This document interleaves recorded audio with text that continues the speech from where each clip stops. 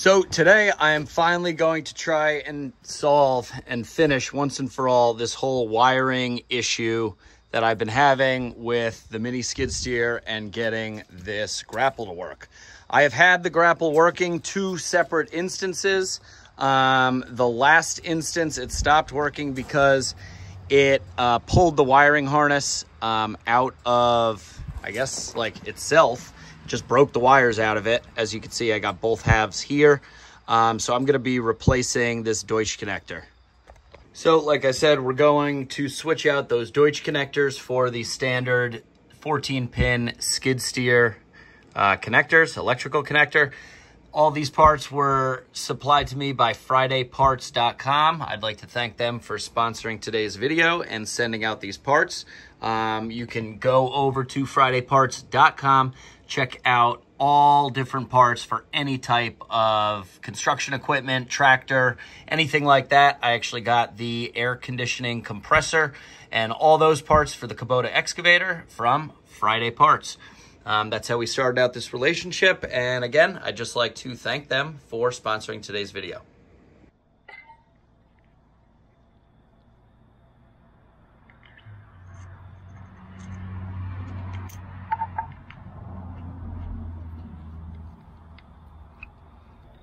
Now, I got this wiring diagram from Baumalight that I'm going to try and follow. The colors don't really correspond, but I think we should be able to figure it out. So you can see these are all labeled, and B right there is the ground. So that's where we're going, and they're labeled on the inside too. So we're going to take the black and go to B. I got this little tool. All right, that's in there now. You can see the pin coming out that side, and it's locked in there.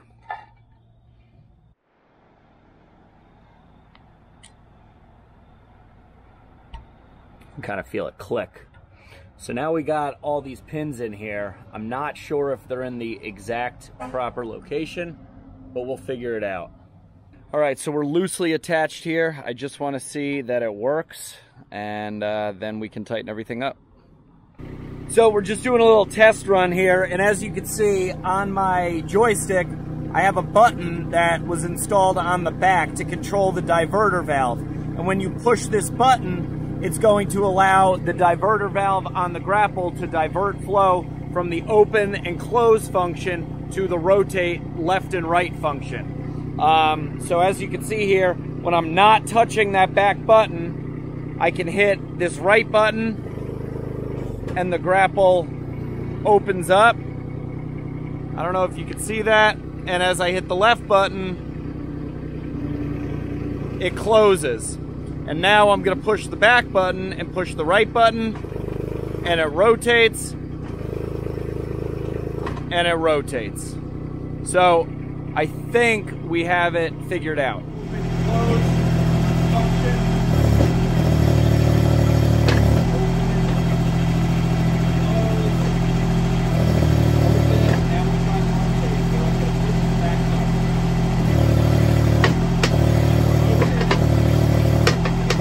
Don't make it easy to get a tool in there, that's for sure.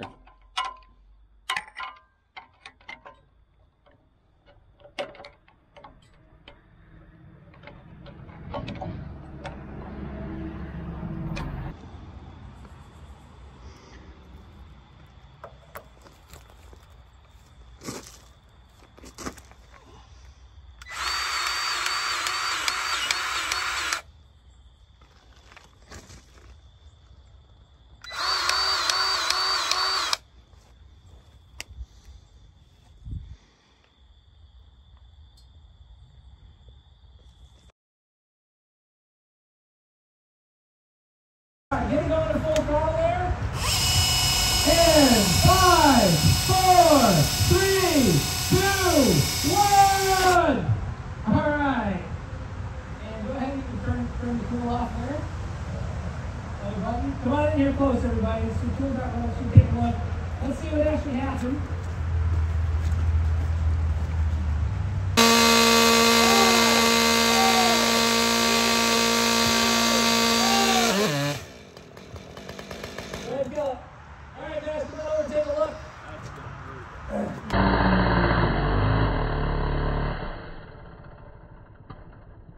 is my buddy Trevor's truck. He's dumping me off a little half load of wood chips here.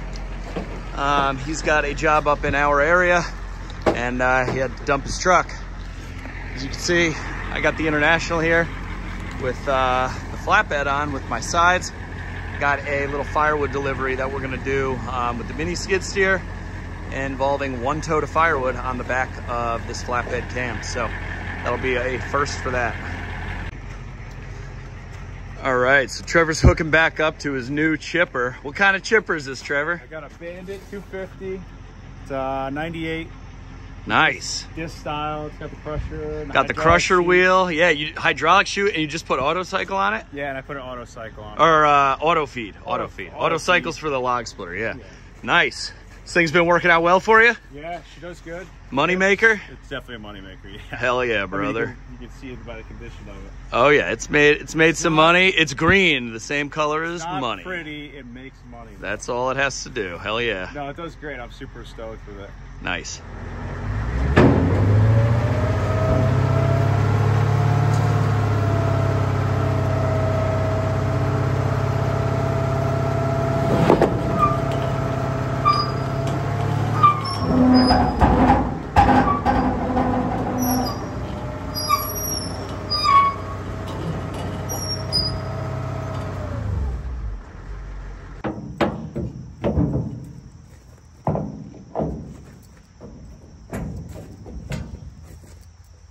All right, guys, so as you know, I've been kind of looking for a way to easily get the mini skid steer up on the back of this flatbed, and I think the ramps from the dump trailer should work well. This delivery's for 1 tote. The guy wants me to bring the machine so I can deliver it exactly where he wants to stack it. So when I get there, I'm just gonna dump the tote out and bring the empty back home with me, but he wants it where he wants it, so that's what we're gonna do.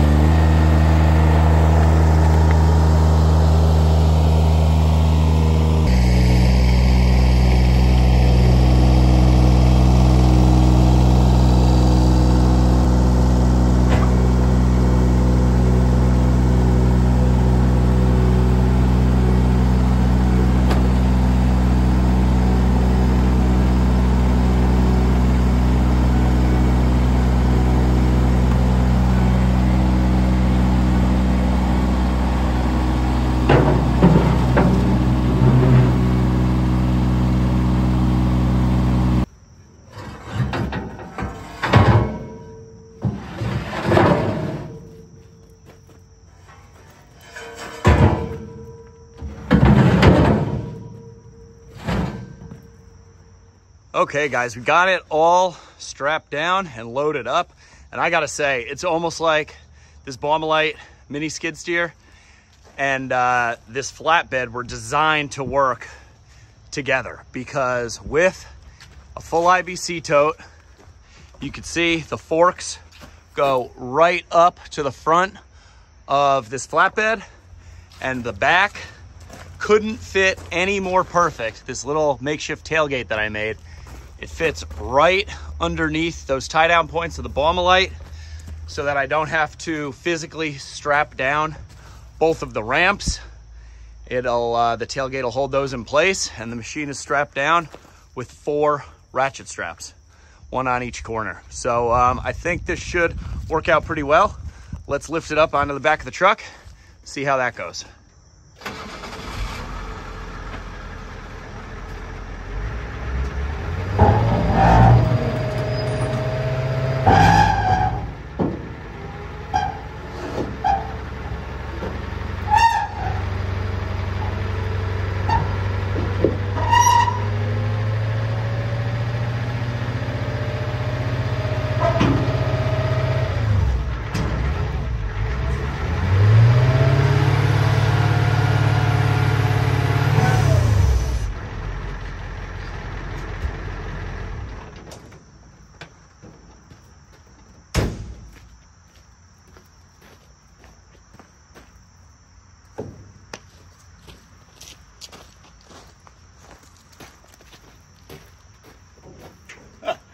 That is pretty awesome.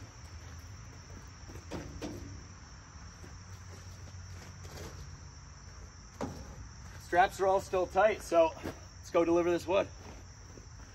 All right, so we just got here. You can see where the truck is. I'm gonna have to back up, drive the machine over the grass here, through this old fence, and he wants it dumped up in front of that gazebo there. Shouldn't be too bad.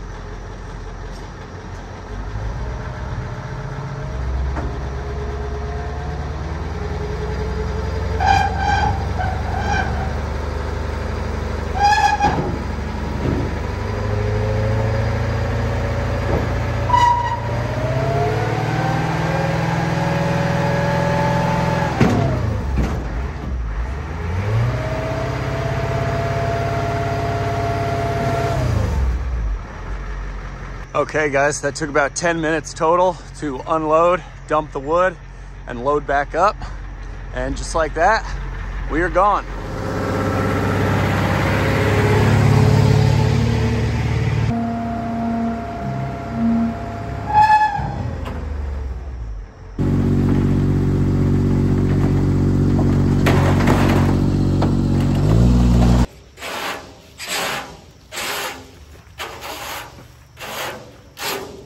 All right, just got the bed cleaned out. We got one more delivery for 1/3 of a cord. Now, I don't think I've explained anything about these sides. I might have shown them in a past video quickly, but these are sides that actually Chris found for me at the local dump.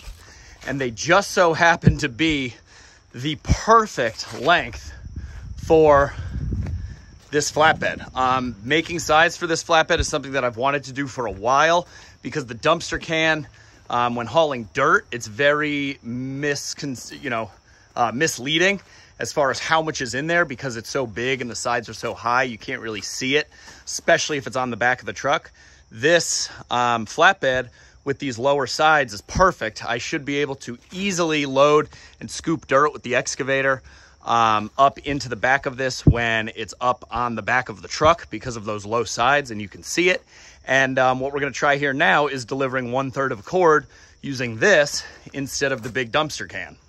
You know, you got to think that big dumpster can has basically 3 extra sides. That's a lot more weight.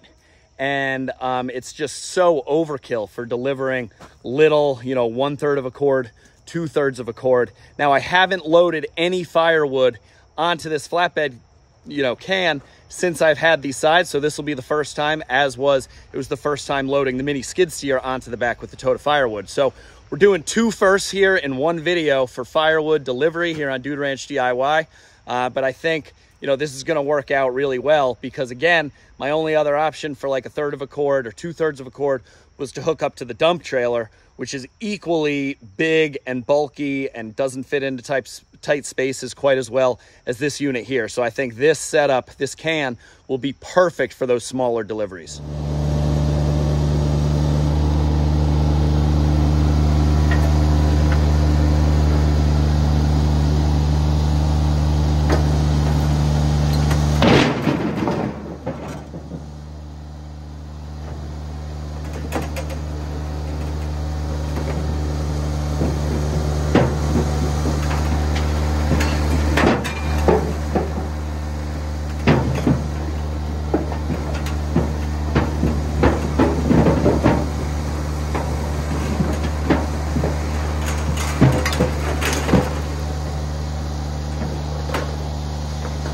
This tote was in rough shape to begin with. It was on its last leg. I had a feeling this was gonna be the last season we were using it. I think when I got this one, it was already missing some of the bars on the back. See, the whole bottom fell off, but it worked perfect to load up that 1/3 of a cord in the bed here.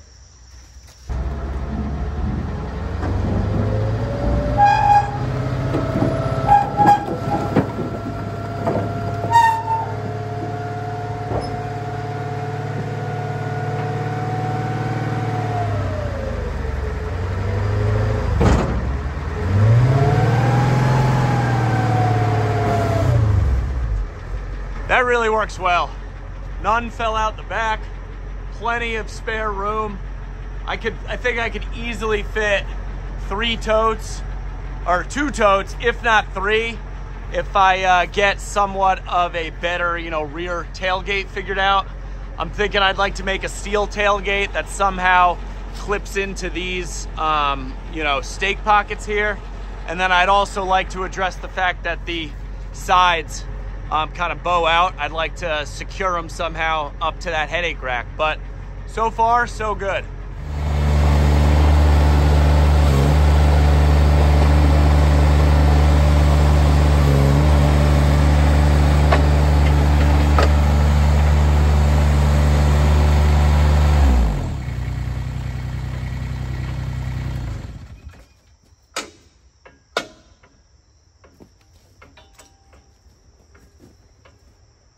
Now, I haven't really shown this grapple much in use because it wasn't really fully functional.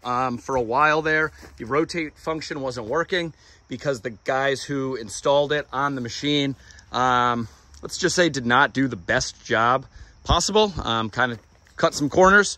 So I had to go back and fix it.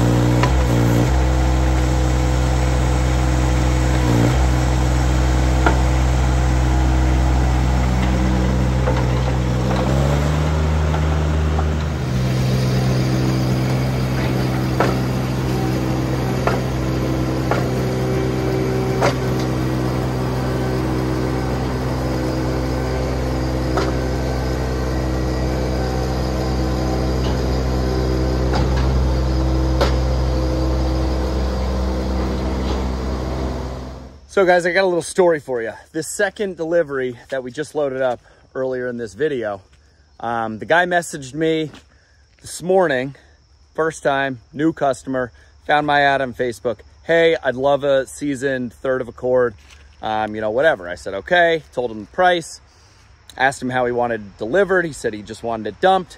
And then he said, would you be able to deliver today? And I said, well, I have some other deliveries. Let me see how the afternoon goes. I should be able to sneak you in. Okay, so we left it off at that. I would let him know. I messaged him as I was coming back from that first delivery you guys saw and said, hey, I'm headed back. I can load up your wood now and squeeze you in between, you know, this and what I have going on this afternoon. No response. I get back to the yard, load up his wood. Hey, your wood is loaded up. Is there somebody home that I can come and deliver, you know, so I can receive payment? No response. So here, this guy, you know, said he needed it today, you know, and I always try and capitalize on people that want it sooner rather than later because, you know, they can always go call somebody else and get firewood from somebody else. So I try to, you know, fit in as many people as I can during this delivery season window. Case in point right here. And it's kind of screwing me because I need the International to go pick up the chipper and swap over the dumpster can and put the tarp on for the wood chips and stuff. Because like I said, we're doing a tree job tomorrow with this thing. So while I'm trying to kill some time here, I just went and fueled this puppy up. So it's all fueled, just greased it the other day. So now I'm just kind of sitting in limbo waiting for this guy to message me. And the kicker is he's only 2 miles away. So I thought I might just go over there, test the waters and see if he's home. But, you know, I don't really want to go all the way over there and then have nobody be there and then have to drive all the way back. So we're just going to sit tight for now and see what happens this afternoon. Well, guys, just heard back from the gentleman who said he wanted this, you know, bit of firewood here. And he said, so sorry, didn't see your messages. I no longer need the wood. So, yeah, I'll just go, you know, screw myself, I guess. I guess that's what I get for bending over and, you know, trying to, I don't know, appease the customer, I guess, and be on time and, you know, timely, I guess you could say. But I'm sure somebody else will call for some wood, and when they do, it is already loaded up in the back of the truck. So that's going to wrap up this video. I know it's a short one, but I wanted to definitely capture me doing these 2 different types of delivery and almost delivery on video. So hope you guys enjoyed. As always, guys, if you liked the video, give it a big thumbs up. Click that subscribe button. Drop a comment down below. But for now, I'm Jake. This is Dude Ranch DIY. Thanks so much for watching. See you here next time.